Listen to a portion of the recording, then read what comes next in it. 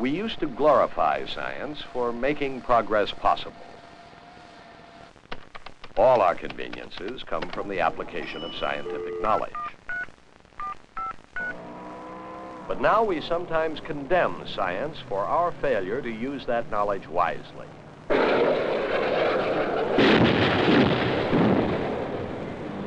Science just makes wars worse. It doesn't help them, it doesn't stop them. It just makes them worse. And I think I'm going to study humanities and religion because that's where the answer really is. And we can't hope to stop wars by science, but only through religion and humanities. Here we are spending billions of dollars sending man up to the moon. But yet here on Earth, people are living in poverty. The housing around here is just ridiculous. It isn't surprising that science is blamed for the world's ills. Scientists have done what once seemed impossible. So we tend to think they can find an answer to every problem. Like controlling insects, which destroy a third of the world's food crop, and spread diseases like malaria, which these mosquito larvae can transmit when they mature. We once believed chemicals like DDT were the answer.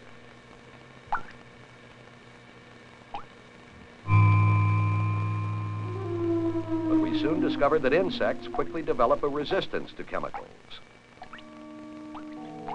Now, DDT hardly affects mosquitoes at all. But insecticides do affect other living things.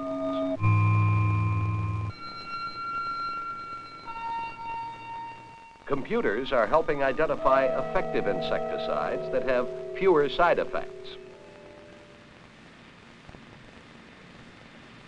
Computers now touch almost everything in our lives, from keeping track of school records, all the way to scheduling airline flights and landing airplanes completely automatically, without any help from the pilots.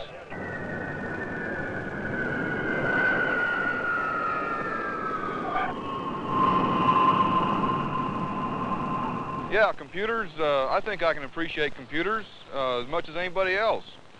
In fact, that's why I've got this unemployment check on time today. The computer system also put myself and about 50 other people out of work on the assembly line at the company I worked for. Without computers to keep track of the paperwork our society generates, the whole economy would falter. Computer networks can store vital information about millions of people. But what about the risk of computer mistakes? And how can we prevent others from using memory banks to discover more about us than we want them to know? Computer analysis has helped geneticists unlock some of the very secrets of life, indicating in advance whether children will be born healthy or deformed. They do it by culturing cells from unborn human embryos and then counting under a microscope whether all 46 normal chromosomes are present. This way, couples can know their chances of delivering healthy children in advance, sometimes even before conception. Some of the long-term implications have been considered by Dr. Arthur Robinson. We're now in the midst of new discoveries which may give man the power to control his own evolution. That power is undoubtedly many years in the future.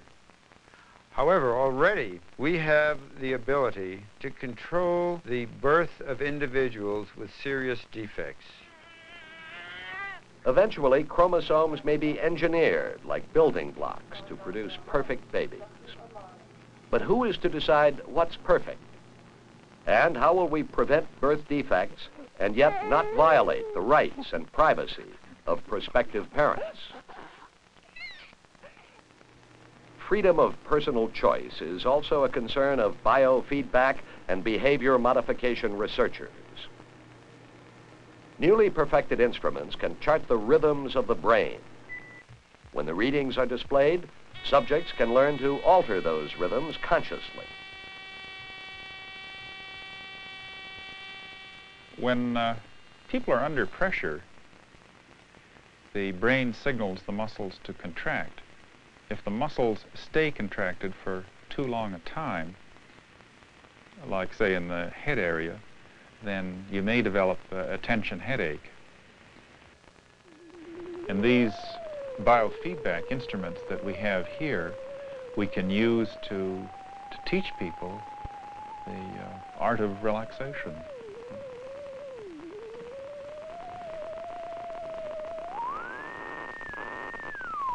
Using related techniques, scientists can already greatly modify human behavior and actually can control the behavior of rats.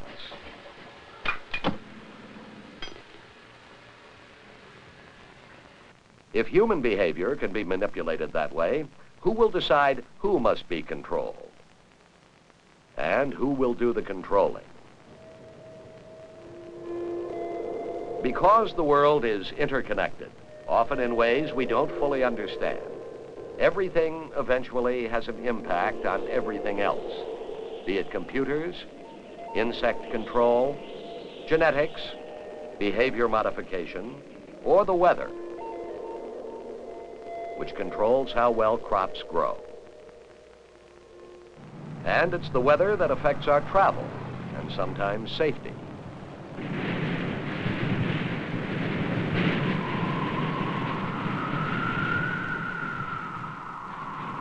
Extreme weather is directly responsible for an average of 500 deaths and over $2 billion worth of property damage in the United States every year.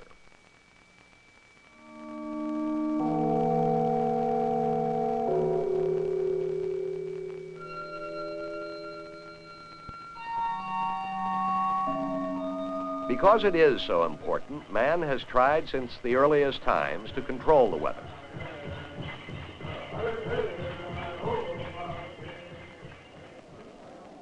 Meteorologists now can modify some kinds of weather and hope to control even more. The question about the weather and about many other areas where scientists are working is this: how much should they control? For example, when a hurricane strikes, it can cause enormous damage. Research has been conducted to steer these storms away from population centers.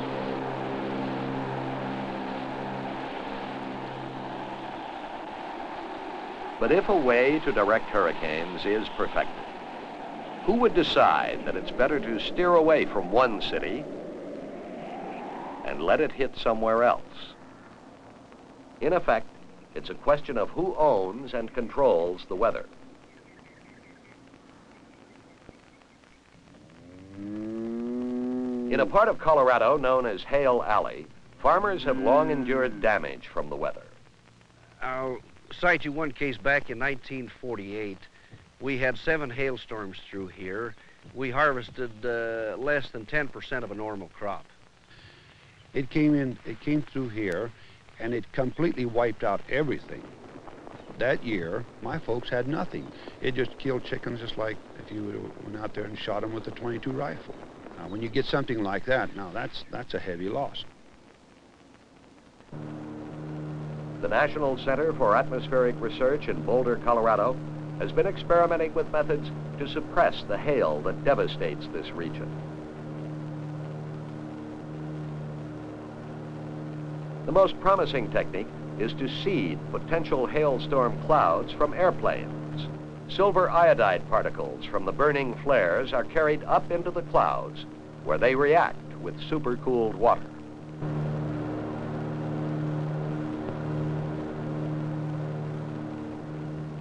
We think that the particles will produce small hailstones like these that do no damage, instead of big ones like this that can wipe out a wheat field in a few minutes. Because we're concerned about the effects that weather modification may have throughout an area, we've been very careful to consult with the people who live up here in northeastern Colorado, where we're conducting an experiment to see if we can suppress damaging hail. The farmers and ranchers most affected by the experiment are not in total agreement. I would be willing to pay, I believe, maybe a 10% gross crop production premium for hail suppression. Until it was proven that they could suppress hail, that I think it ought to be a research financed by the government. Well, I'm not in favor of it because, in the first place, I'm not sure that nature should be tampered with to that extent.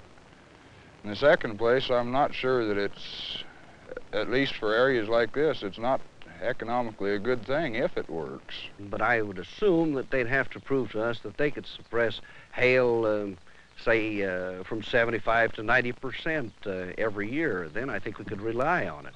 This thing would have to be controlled, you know, so it would benefit the general country. If, say, we'd get 2 or 3 inches less rain in a year, even though we didn't get any hail with it, that could mean a fellow in my position would be running maybe 100 head less cows, which could, for all practical purposes, put you out of business.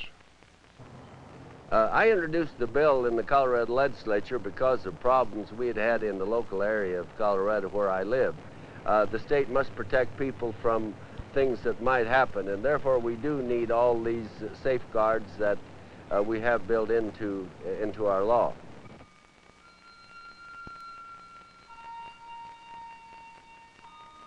Can we know for sure what changes in the environment will result from modifying the weather?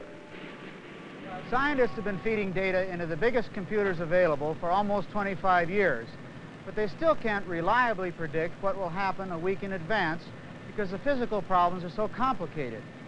So if we can't even be sure if it's going to rain next Tuesday, how can we be sure what will happen when we alter natural weather events? For example, farmers profit from heavy snowfalls because deep mountain snowpacks produce abundant runoff in the spring. But elk can starve if drifts cover their normal forage. Some wildflowers may fail to develop seeds if the snow melts unusually late. No one knows the effect this will have on small animals, or more importantly, on the total environment.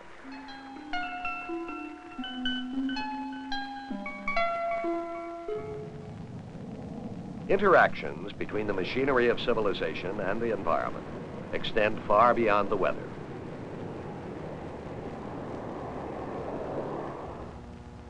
As man learns to control the most powerful natural forces, such as atomic energy, the risks, as well as the benefits, become greater. So scientists have the responsibility to predict and explain the future impact of their discoveries.